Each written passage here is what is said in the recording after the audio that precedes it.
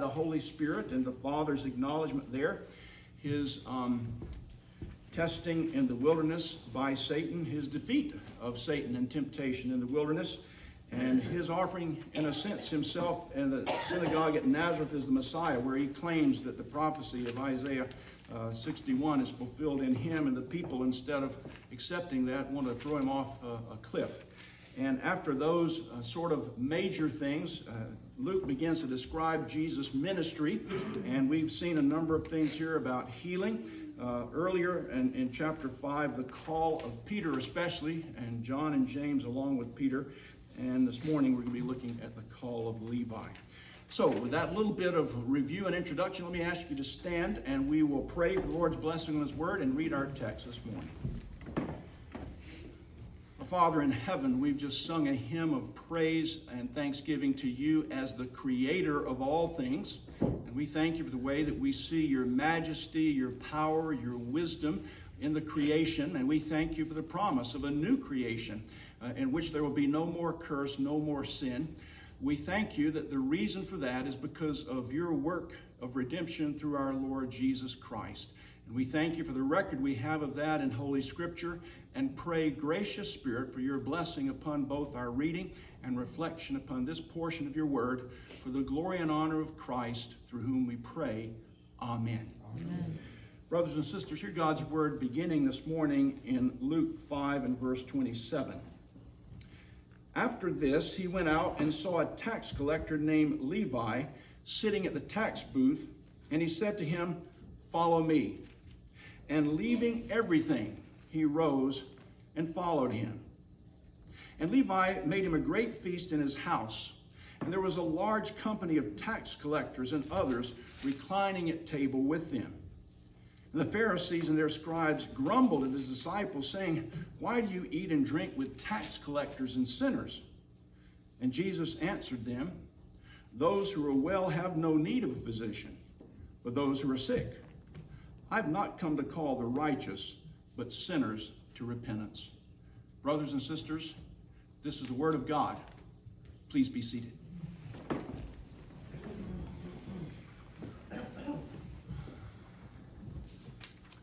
I journeyed to Damascus, and at midday I saw on the way a light from heaven brighter than the sun that shone around me. And I heard a voice saying to me in the Hebrew language, "Saul, Saul, why are you persecuting me?" I said, "Who are you, Lord?"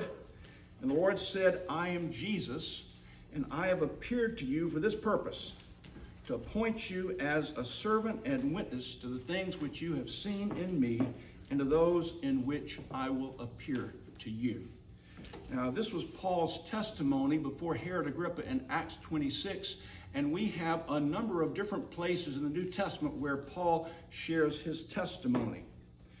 The Apostle Matthew, who was formerly known as Levi, just as Paul was formerly known as Saul, does not share his testimony in the New Testament. But if he had, it would probably be similar to Paul's. Not in the sense of his having been a Pharisee or a persecutor of the church, but in the sense of his call having been very sudden and very unexpected. And I think this is as close as we have here. Matthew's tax booth experience is equivalent, I'm suggesting, to Saul's Damascus road experience. And I think it's interesting and informative in several very significant ways. The first one is this: Jesus' call of Levi was an act of grace by him and a blessing to Levi. Jesus' call of Levi was an act of grace on Jesus' part, and it was a great blessing to Levi. Now, we're told in Mark 2 that this occurred in the city of Capernaum, which was Jesus' headquarters. After he was rejected in Nazareth, he moved to Capernaum, which was a city there on the coast of the Sea of Galilee. And Peter and James and John were fishermen there. And Mark says the tax booth was next to the sea, next to the ocean, or the sea there where the fishermen were. Taxes were collected from fishermen. And the implication seems to be that Matthew, the tax collector, that was his assigned place. He had a tax booth there on the coast where the fishermen would come in, and he would collect taxes from them. Jesus passes by there, and he calls Matthew. Now, we don't know because Matthew was in, or Levi at this point, he's Levi. Matthew means gift of God, and apparently Jesus at some point changed his name later. But right now he's Levi. Because he was in Capernaum, he may have seen Jesus do miracles. He may have heard Jesus preach and teach. We're told that there were tax collectors who came to John the Baptist and apparently responded to his teaching. Levi may have been one of those, we don't know. But in any event, it was an act of grace for Jesus Christ to call this tax collector. Tax collectors were despised. They served the Roman. They collected taxes for the Romans, so they were considered to be traitors, collaborators with the occupiers. And they were also often dishonest. They were regarded as thieves because they got paid. They had to collect a certain amount of taxes and give that to Rome, and anything over that they could keep for themselves, and they often resorted to extortion in order to make more money. So they were a despised group of people, and they regarded money as more important than social acceptance. They were willing to be outcast, despised by everybody in order to make money. And this is one of the people that Jesus calls to follow him. And Levi's response to this call obviously cost him greatly. Verse 28, leaving everything, he rose and followed him. It's interesting, in verse 29, he's made a great feast for many guests in his home. Levi not only owned a home, but he apparently owned a large home, large enough to accommodate lots of people and to put on a feast. He was a prosperous, successful man, and yet he's willing to leave it all. You remember what it said back in verse 11 when Jesus called Peter and James and John?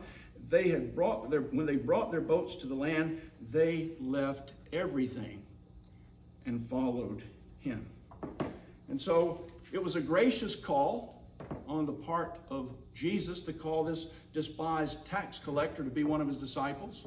It was costly for Levi to respond and leave everything. Apparently, the fishermen could go back to their work, and they did. In John 20, we hear after Jesus' resurrection that Peter says, I want to go fishing, and James and John, some of the others, they could go back. He's not going to be able to go back to tax collecting.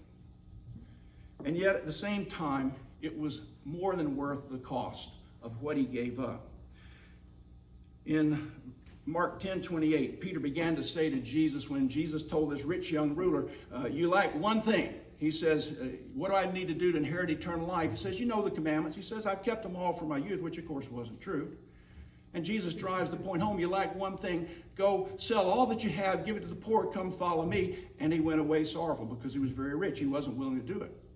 And Peter responds and says, Lord, we've left everything to follow you. And Jesus says, truly, there's no one who's left houses, brothers, sisters, mother, father, children, lands for my sake won't receive 100-fold in this life and in the life to come, eternal life. And so the results of following Jesus Christ far outweigh, for Matthew and for anybody else, what we may give up to follow him. But not only that, think of it. Matthew was one of the 12. And so he had, for 2.5 years probably, he lived intimately with Jesus Christ, walking, observing, eating meals together. What a privilege. In Matthew 13, Jesus tells his disciples, blessed are your eyes, for they see, and your ears, for they hear. Truly I say to you, many prophets and righteous people long to see what you see and didn't see it, and to hear what you hear and didn't hear. They got to be with the Messiah that the prophets had all been longing for, to hear him preach and teach as no man ever did before, to see him heal, to feed the hungry. John 20, verse 30, John says, Jesus did many other signs in the presence of the disciples, which are not written in this book. Of all the things we have recorded in John's gospel, the other gospels, there were other signs that Jesus did in the presence of the disciples that weren't recorded, but Matthew got to see those. So it was a wonderful thing for Matthew to receive and respond to that call. Brothers and sisters, the call to follow Jesus Christ, or the call to repentance and faith, is a call to total commitment. Luke 14, great multitudes were following him. And Jesus turned and said to them, if anyone comes to me and doesn't hate his own father, mother, wife and children, brothers and sisters, yes, and even his own life, he cannot be my disciple.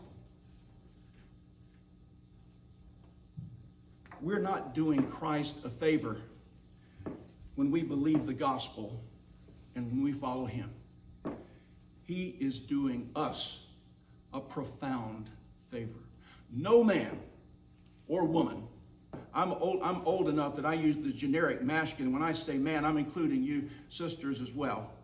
No one ever becomes a loser in any way by following Jesus Christ. Paul said, whatever things were gained to me, and there are indications that Paul came from a wealthy family, and that when he left Judaism and became an apostle, preaching the gospel, despised and all of that, that his family disowned him. But he says, whatever things were gained to me, I count as loss. I count all things as rubbish. And it could be translated even lower than that, compared to the wonder and the blessing of knowing Jesus Christ, my Lord.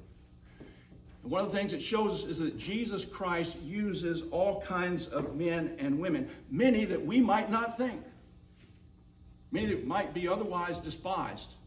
Jesus is willing and able to use them. It shows his compassion and his condescension. He calls this tax collector. Now, fishermen were relatively low in the social order, but tax collectors were at the very bottom, and yet Jesus calls this one. And the fact that Levi responded, and it sounds like he got up. It doesn't suggest there was a long time of wrestling. Jesus said, follow me. He got up and left everything and followed him. Suggests that Jesus had profoundly changed this particular tax collector. Money was no longer the most important thing to him. And that's what sinners need. Brothers and sisters, sinners need two things. They need to be forgiven, and they need to be changed, transformed. And the gospel provides for both. Jesus does both. And he obviously not only was forgiving, but changing Levi. That's why Jesus said, don't be surprised when I say you must be born again. It's not an option. It would be a good idea, but no, we have to be. By nature, we're dead in sins. We're hostile to God until we're given new hearts. But that's part of what the Lord does when he saves us. Therefore, if anyone is in Christ, that was a verse that the Lord used when I was hitchhiking in Europe at 17 and met some Christians who witnessed to me. And I remember one of these guys, as we were at lunch, telling me how he'd come to know Christ in a personal way, and he changed his life. And he showed me 2 Corinthians 5:17. If anyone's in Christ, he's a new creation. The old has passed away. Behold, everything's become new. I was at a place where I wanted and needed to be changed. And I hadn't been able to do it myself. And the Lord used that verse to encourage me greatly. And obviously, he's at work doing that in Levi's life. Has the Lord called you to follow him? Has he ever spoken those words to you yet? Not physically and audibly, but really and truly to your heart? Through his word, through a sermon, through a friend? How have you responded to that call? Jesus Christ deserves our supreme devotion and love. He's worthy of that. Is there anything or anyone else that you love more than you love him? A rival to him in your heart? If that's the case, you're robbing him. He deserves, as the Almighty Creator, as the Redeemer, he deserves and is worthy of our highest love and devotion. But you're not only robbing him, you're robbing yourself. Because if you love and serve anything less, then you're cheating yourself as well. So one thing that Levi's call illustrates for us is the rich and wonderful extent of God's grace to sinners, calling them to trust and follow Jesus Christ. And no matter what it may cost us, and sometimes it costs us greatly. There are places in the world, countries, where to become a Christian, and especially to be baptized, because that's a formal act of submitting to Christ's lordship, and in some context you're renouncing your former religion, you could be killed. It's happening. It may not happen that way, but it can be costly. But no matter what it costs us, it's worth it. It's a great blessing and you'll gain infinitely more than you lose in the bargain. So that's one thing I think we see here. A second thing is that Jesus' call of Levi opened doors for ministry to other needy sinners. Jesus' call to Levi opened doors for ministry to other needy sinners. Jesus' call to Levi opened the door for ministry to tax collectors and other sinners. Verse 29, Levi made him a great feast in his house, and there was a large company of tax collectors and others reclining at table with them. Now, we don't typically recline at table. We sit. But in that context, and especially at banquets, they had couches where they would lie on the couch on an elbow with a common table and so on. But this was a large crowd. Again, Matthew had a big house and was able to sustain this. But it says a large company of tax collectors and others. Who were the others? Prostitutes, thugs of various kinds, sinners of various kinds. Again, those are the circles that Matthew typically ran in, and they had the opportunity, Jesus had the opportunity, took the opportunity to meet them, and no doubt to preach and share the gospel with them as he was there rubbing shoulders with them. And just to share a meal like that suggested real fellowship. We're about to do that here in a few minutes. And to eat a meal together suggested a certain level of friendship. It even at times meant a covenant. I don't think there was a covenant here, but it was Jesus being accessible here. Behold, I stand at the door and knock. If anyone hears my voice and opens the door, I'll come into him and eat with him. So there's real fellowship going on here. But Jesus' call to Levi opened the door to minister to other kinds of sinners. The Pharisees, verse 30, and their scribes grumbled at his disciples, saying, why do you eat and drink with tax collectors and sinners? And Jesus answered them, those who are well have no need of a physician, but those who are sick. I've not come to call the righteous, but sinners to repentance. This gave Jesus an opportunity to minister to sinners of another kind, to the self-righteous, those who were proud and thought that they didn't need any kind of help. They were offended by Jesus' familiarity and accessibility to these social and religious outcasts. And Jesus takes the opportunity of their complaining to speak to them about the true nature of himself and his ministry and of us. Now, Jesus says, I didn't come to call the righteous, but sinners to repentance. I don't think he's implying here that anybody really is ultimately righteous. We're all sinners. But at least in an outward formal religious way, they were more righteous than, the tax collectors and these other sinners. But he says, I've come to minister to the spiritual sick and the spiritual needy, which is really ultimately all of us. It's interesting, there are 3 passages in Luke that put tax collectors over against the scribes and the Pharisees and the self-righteous who want to elevate themselves above sinners. The parable of the prodigal son, if you read Luke 15:1, it was because Jesus was hanging out with these various sinful people that the scribes and Pharisees complained, and he told the parable of the prodigal son about that son who took his father's inheritance and squandered it in the far country on prostitutes and other things. And then he came to himself, he returned. His father didn't lock him outside and say, you spend a couple of days on the porch outside the door on your knees and maybe we'll talk. No, the father saw him when he was a long way off. He's looking for him.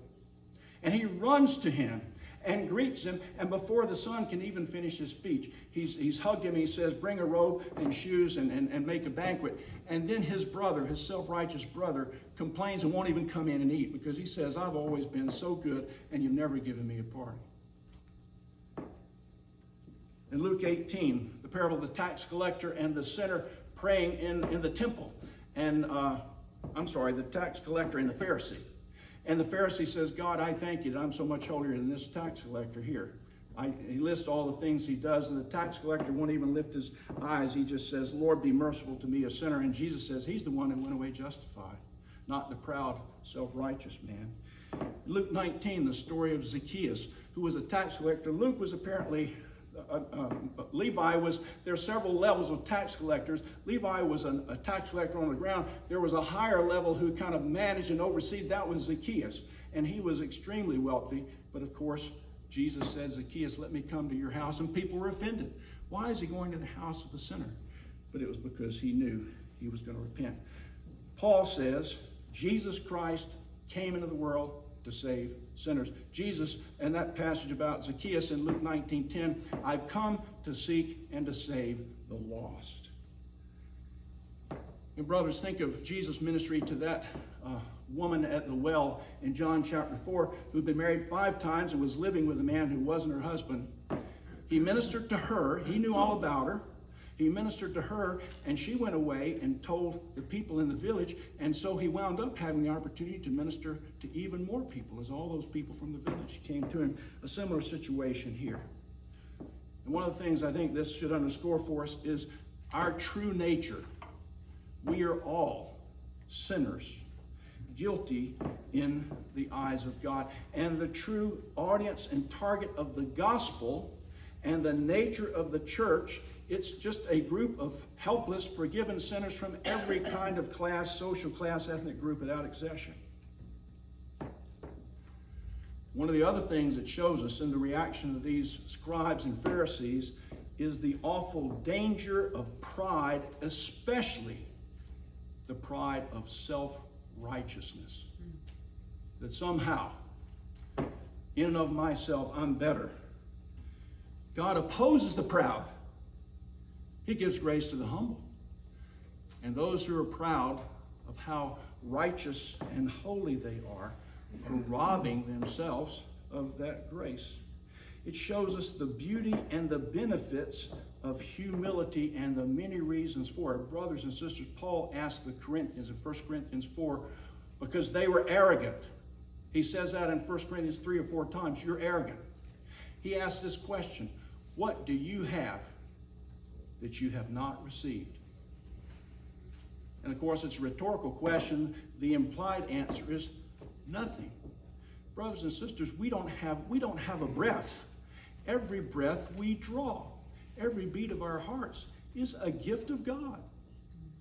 And if we ever get to hear the gospel, and if we understand it when we hear it, if we feel our need, if we come in repentance and faith to the Lord, that's a gift. Nothing we can say, I'm just smarter. I'm just better than those other people who heard and didn't believe. No. And so it shows us the many reasons for humility. A broken and contrite heart, David says in Psalm 51, God will not despise. And so, brothers and sisters, we need to be on our guard against self-righteousness. Now, that doesn't mean that we shouldn't pursue holiness. We're called to do that, but not self-righteousness. And as we make progress in growth, spiritual growth, a life of holiness, it should make us thankful to God and humble, not proud, because it's only by grace. It's interesting, Jesus demonstrates it's possible to remain holy while still reaching out to and having contact with sinners. Now, he didn't go to the brothels to minister to the prostitutes. He didn't go out and get drunk to minister to people who had a drinking problem. But there were contexts and situations where he was willing and able, quite willing and able to rub shoulders and minister to them in order to minister the gospel to them. And so we need to be willing to do that and not resist reaching out to the lowliest, the most needy, and the most sinful. Am I or are we aggressively calling sinners to repentance, reaching out to them lovingly? Doesn't mean that you stand up and look down your nose at them, but ministering to them, calling to repentance. Would everyone who comes to Pathway feel welcome? James 2 talks about churches where a rich man comes in, they say, here, we're going to give you the best seat. A poor man comes in and you can sit here by my feet. There's a tendency, again, various things. It could be money, financial, social, whatever, treat people differently. But no, we need to have a welcoming attitude toward everyone. Now, that doesn't mean we can't be wise. There are people who will try to take advantage of Christians. They will try to use them to get money and other things. So this doesn't preclude our being wise, but at the same time, I think this shows us that we're to be gracious as well. And it shows us everyone has a circle of contacts.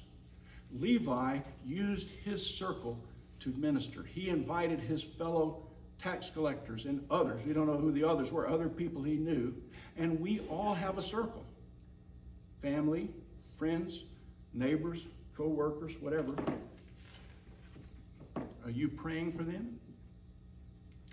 Are you looking and asking the Lord for opportunities to share the gospel with your circle? Do you have a plan of how you might be able to do that? You're ready to share your testimony with them if the Lord opens that door, or have a tract or something you could give them to read. This is one of the purposes of the community groups that we're hoping and praying. You be praying. We'll be starting in April, the first one we hope, start next month. And the idea, again, is just to provide and facilitate a way for people to draw on their context to meet with Christ. So another thing our text shows us this morning is that as wonderful as the call and conversion of one sinner is, it can also be an opportunity for Christ to reach out and save many others. There's one last point I'd like us to think about briefly, and that's this, that Jesus' call of Levi also enriched the entire church. The entire Christian church for 2,000 years has been enriched because Jesus said to that tax collector, "Follow me," and he left everything and followed. Jesus' call of Levi also enriched the entire church. Now, Matthew's, and again, his original name was Levi. Matthew, gift of God. Apparently at some point Jesus, or he changed his name, we don't know, but everywhere else he's called Matthew. He became an apostle. One of the 12 that were selected by Jesus to be with him and to be sent out to teach. And we have in the Gospels how Jesus sent them out to teach in Galilee and in Judea, in the Holy Land to the Jews. He said, don't go to those, you go to the lost sheep of the house of Israel. That was their initial training. And Matthew was one of those who went out and preached and healed and cast out demons. And then Jesus gave him the Great Commission, go to all the nations. And we don't know. We've got a record in the book of Acts about Paul's ministry and how he took the gospel to the nations. We don't know about Matthew. Church tradition says he spent a lot of time in Palestine, but later in his life and ministry, he did go to the Gentiles and died as a martyr. We don't know where. There are different records of where he supposedly died, but apparently his whole life was spent in preaching and teaching and serving the Lord until he died as a martyr. Paul says in Ephesians 2:19, you're no longer strangers and aliens. That's us Gentiles he's talking about. You're fellow citizens with the saints, members of the household of God, built on the foundation of the apostles and the prophets, Christ Jesus being the cornerstone. The apostles are in a real sense the foundation, part of the foundation of the church. Their work, their writings. Matthew is one of those. Revelation 21 says the wall of the city, the New Jerusalem, has 12 foundations, and the 12 names of the apostles of the Lamb are on those foundations. That says something about how important the apostles were. Matthew's one of those names. But you know what? The Lord blessed the church through Matthew in another way for 2,000 years through his writing ministry, the Gospel of Matthew. Now, tax collectors had to be able to write.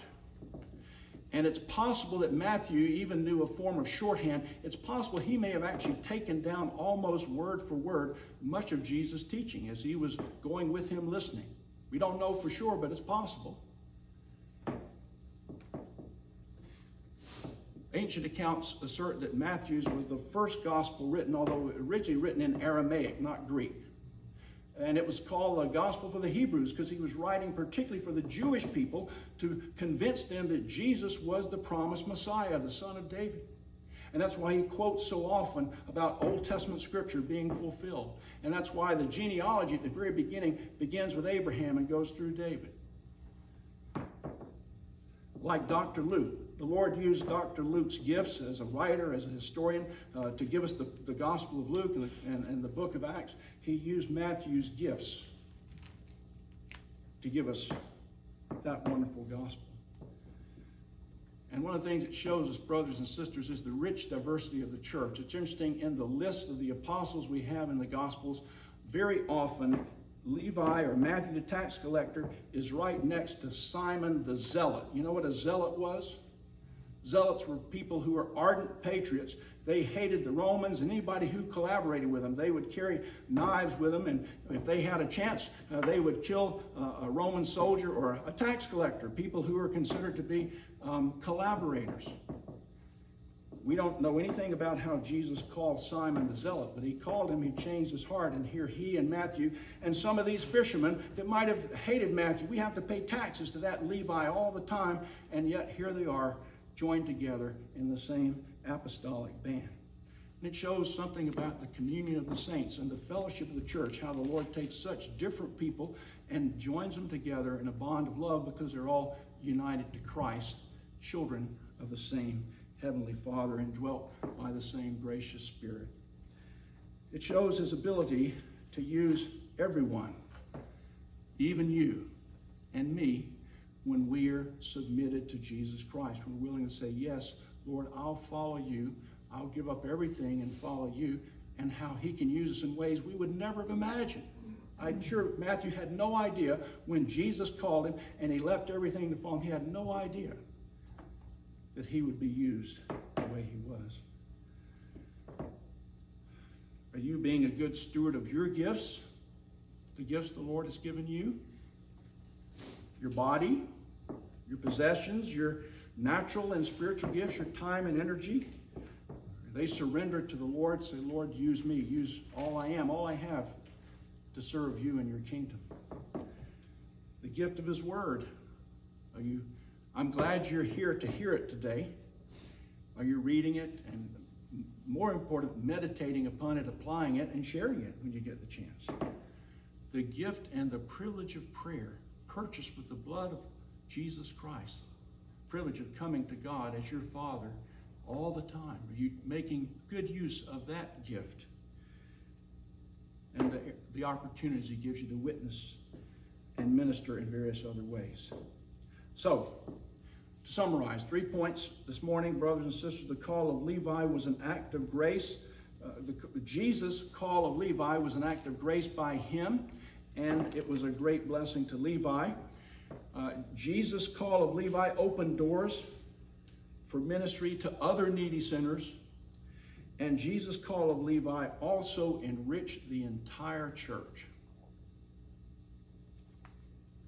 I alluded earlier to that parable that Jesus told in Luke 18 about the Pharisee and the tax collector praying in the temple.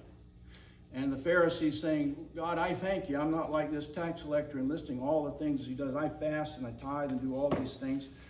And the tax collector, not even willing to look up in his humility, saying, Lord, be merciful to me, a sinner. And Jesus said, he's the one who went off justified. Everyone who exalts himself will be humbled, and he who humbles himself will be exalted. There's no way for us to know for sure, but it's not impossible that, humanly speaking, that parable may have been inspired by Jesus' dealings with this tax collector and those Pharisees, and the contrast between them. But whether that's the case or not, there's no denying that Levi was one tax collector who was not only justified, but richly blessed and greatly used as a result of his response to Jesus' gracious call that day by the Sea of Galilee, follow me. In response, Levi left everything and followed him. May the Lord help you and me to do the same thing. Amen. Please stand for prayer.